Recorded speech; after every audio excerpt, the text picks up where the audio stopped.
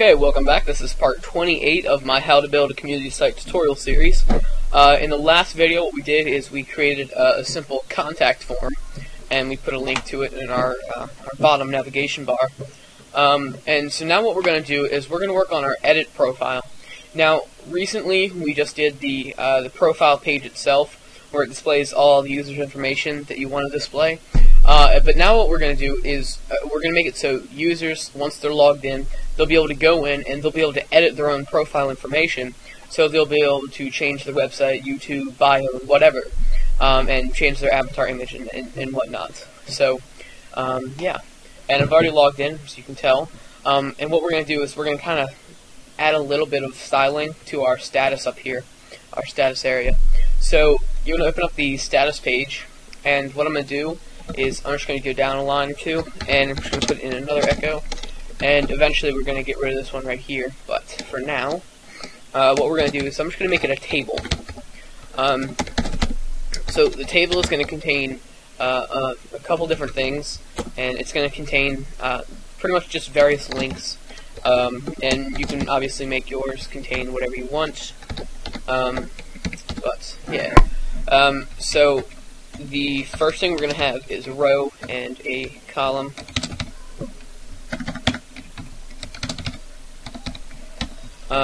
So we have our row and we have two columns. In the first column, what I'm going to do is I'm just going to take this profile link, the link that's going to automatically take the user to their own profile. I'm going to cut it out and I'm going to paste it in the first area right there. And I'm going to take the log out link and I'm going to cut that out and I'm going to paste it in the second area, and I'm going to get rid of that echo statement. So now what I'm going to do is I'm going to copy this entire row, and I'm going to change the links up pretty much. So this first one is going to be edit profile, and the link is going to be take you to edit_profile.php, and I've already got that page created. And I actually just copied and pasted the source code page. So change the title real quick. So edit profile, and what we're going to do is we're going to make it so you have to be logged in, or else you're going to see an error if you navigate to the page and you're not logged in. And for now, I'm just going to get rid of this link. I'm going to keep in the href and the entire anchor tag, but it's not going to show anything. So yeah. Alright, so I'll FTP that up in a bit. But the first thing we want to do in our edit profile page is inside of our left, or if you want, you could do a full, but I'm just going to throw it in the left. And the first thing we're going to do is we're going to put in an if statement, and the if statement is going to check to make sure that the user is actually logged in. So the only thing we have to do, like we did for the status, to display the status, couldn't think of the page, to display the status, all we did was put in an if statement checking for the username, since we get that in our top page. So all we have to do is put that if statement in, and for the error message itself, I'm going to put in center tags.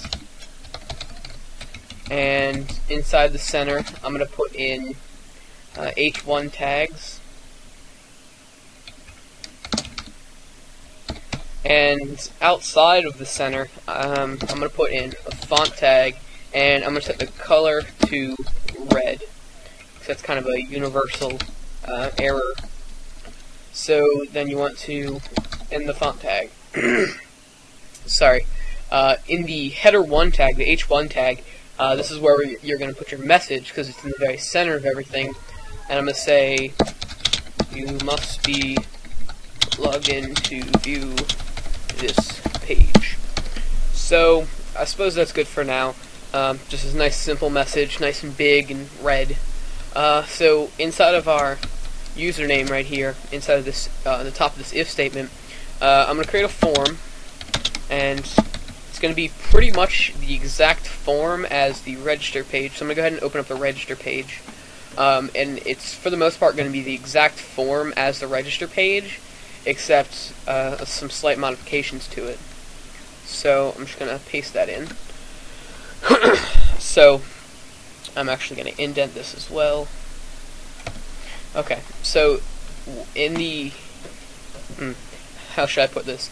The form itself, how we're going to do this is it's automatically going to get the information from the database, and then it's going to display all that information from the database in the corresponding field. So it's going to display the user's first name and last name in the first name and last name field, and then we're going to take out the username field because people won't. Because people won't be able to edit their username, and we're going to take out the second password. Well, we'll leave the password in there for now, but what we're going to do later is, or how I'm going to do it at least, is there's going to be a separate form to edit your password, but it's just going to all be displayed on the same page, so it makes it simpler. The avatar, we're going to go ahead and leave. The website address, YouTube, and bio. Yeah, that should be good. And we're going to change the value of the button to, save changes, I guess. Yeah, I guess that's good for now. And then we're going to put in an if statement for the submit button. And I'm going to change the name of the save changes button to save button. And because since I'm going to be displaying the two different forms on the same page, they can't have the same name, and I'm probably going to put for the second form is going to be to edit the password. So yeah, so inside of here we want to say post method, and we want to set this to save button. So if the save button is pressed, that's pretty much what we're saying. There we go. And for the else, we're just going to put in the form variable. And I'm going to change this to I guess I'll leave that as form, or we'll say info form. We'll change the name of the form itself to info form. Okay, so inside of our the top of our if statement here, what we want to do is we want to check, or we want to get all of our information from the user. So that's the first name, last name, and everything. So first name equals __ post, and first name. Now, since we're actually, this is actually kind of the second time we're actually getting information from the user and putting it into our database. So what I'm going to do is, in a video or two, after we get most of this done, I'm going to show you how to do, we're going to do a PHP function that's going to allow us to add sort of a little bit of security. So it's going to get rid of all the crap that we don't want in the various fields that are going to be inserted into the database. Like it's going to get rid of HTML tags and all kinds of stuff. But we're going to put it in a function, so we can just call that function, and it'll automatically do it for any field that we want it to. So that's just going to be kind of nice. So what I'm going to do is I'm going to pause the video, and I'm just going to pretty much actually, I don't need to pause the video, because really I can just get all of this from the register page because we're using the same field names. So just paste that in, indent it, and you can see here on the register page we're using the strip tags function. That's one of the things that we're going to use, except we're going to build our own function to do multiple things, run multiple functions, strip tags and strip slashes and all kinds of stuff, and we're just going to make it easy by putting it into a function. So we can go ahead and get rid of the password field and the username field, and I'm going to scroll up and get rid of those in the form itself. There we go. And alright, so now what we need to do is, if you want, you can just copy and paste pretty much most of the code from the register page. There we go. Couldn't think of the name of it.